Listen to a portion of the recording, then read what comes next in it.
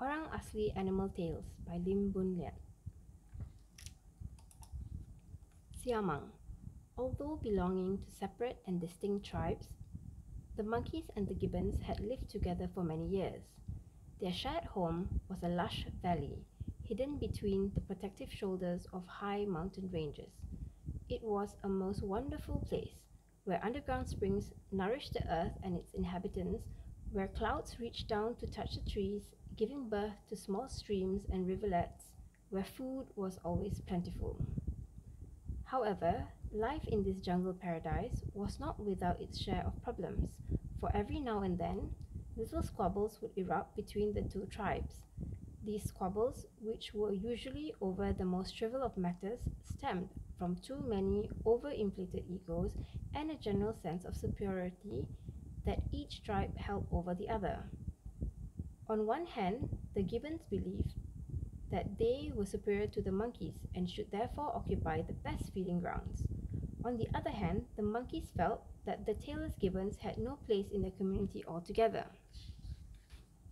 Because they looked like neither man or monkey, the monkeys were determined to drive the gibbons out of the territory.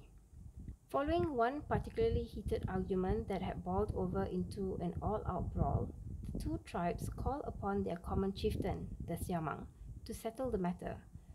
Now, it should be pointed out that although he was tailless like the gibbons, the siamang belonged to neither tribe. But since he was larger and more importantly much wiser than any among the two, he was handed the mandate to lead them.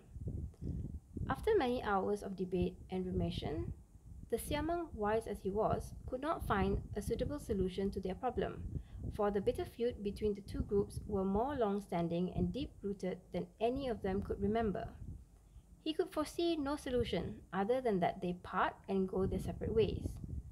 Only and only if a situation dire enough to warrant it were to arise, would they be allowed to return home. Both tribes respected this decision and left to search for new territories.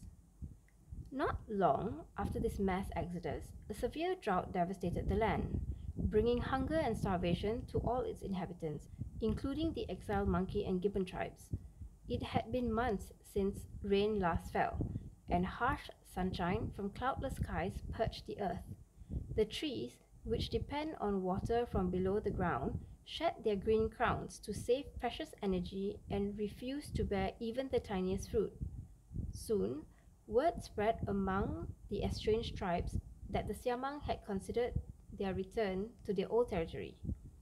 Elated that their leader had intervened once more, both the monkeys and gibbons made their way back to their former lands, where sure enough, clear streams were still flowing from the heart of the earth, fruits were stocked in generous proportions, and fresh green leaves hung bountiful upon the branches.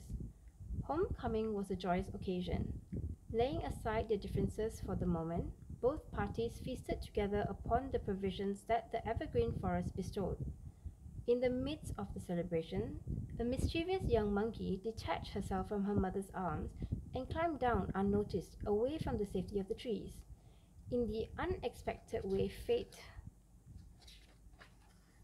sometimes intertwines the paths of predators and prey, a passing tiger spotted her while she was playing on the ground and wasted no time in carrying her away. The blame for this tragedy came to rest squarely on the shoulders of the siamang.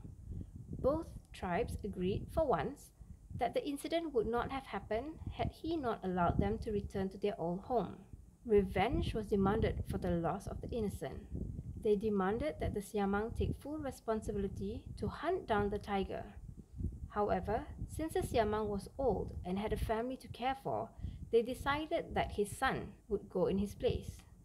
The siamang grew terribly depressed, knowing that his son could not possibly match the strength of the tiger. The siamang's family was very close-knit, and the child was seldom separated from parent. Still, he decided that he would not give up hope. So early one morning, when the time had come for them to part, the siamang bid farewell to his son, and imparted to him some final words of comfort and wisdom. He promised to wait for him, and never to give up hope of seeing him again, saying, "Until the day you return, my son, I shall call for you every morning and every evening, so that you will know that I am here waiting for you." The siamang has not stopped calling since that day. Over time, a pouch had developed under his throat, which allows his voice to resonate for over long distances through the jungle. The desolate cry of the siamang can still be heard today.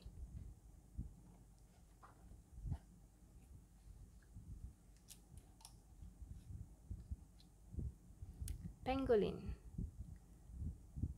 As most people know, pangolins eat ants. However, what many might not be aware of is the very peculiar method employed by the particular pangolin in this story in order to procure its daily ration of ants. Very simply, it did so by playing dead. It would lie down very quietly on the forest floor close to an anthill, its shiny, fingernail-like scales fully erect.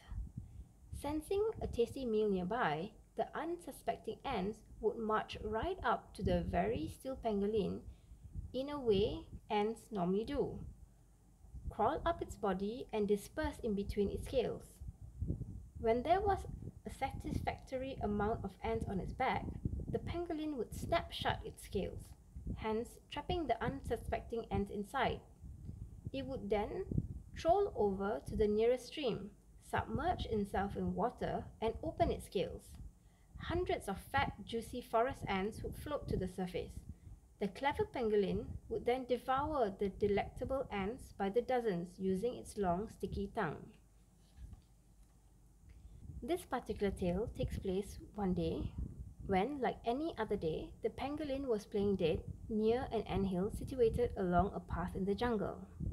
However, something out of the ordinary happened this day. An elephant came by.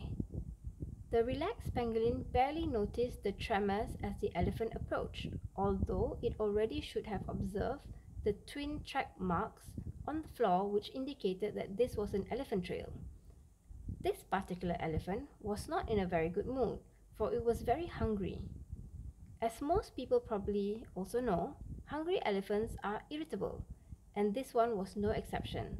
So the hungry and irritable elephant picked up the pangolin with its enormous trunk and tossed it aside, as one would toss a football.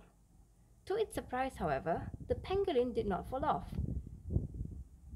With its long tail and claws, the pangolin had managed to wrap itself around the animal's trunk and was now holding on with all its might. Feeling even more irritated than before, the elephant marched up to a large-sized tree and with a deafening trumpet smashed the poor pangolin against it. Still, the pangolin hung for dear life. It had never been so high off the ground nor struck against a tree before. Not knowing what else to do, it hung onto the elephant's trunk like a leech. The elephant tried and tried again until the mighty tree shuddered and many of its leaves rained down around them. The pangolin held on tighter each time. Now, thoroughly consumed with rage, the elephant ran amok through the jungle, crashing down trees, startling birds, monkeys, and an assortment of creatures unfortunate enough to be hanging around in its path. Still, the brave but very frightened pangolin hung on. This episode went on for 2 days and 2 nights. The elephant was utterly exhausted. It had not had any food or water the whole time. Not that it would have been able to even if the thought had crossed its mind. Not with a scaly brown animal wound tightly around its trunk. Finally, the elephant collapsed and died, with the stubborn pangolin still hanging off its trunk. The pangolin was so terrified to notice that it was close to the ground and stationary for once, much less that the elephant had in fact died. Eventually, the poor pangolin also passed away, still clinging onto the elephant's trunk for dear life. It is no wonder then that the scales of this animal, which according to legend actually killed an enormous elephant, are said to possess magical qualities. Made of keratin, the scales are worn by children and adults alike to drive away evil spirits. People also believe that the pangolin meat is very nourishing and has many healing properties. Unfortunately, this belief has only served to endanger the species, as many people collect them not only to eat them but also for their ornamental skin.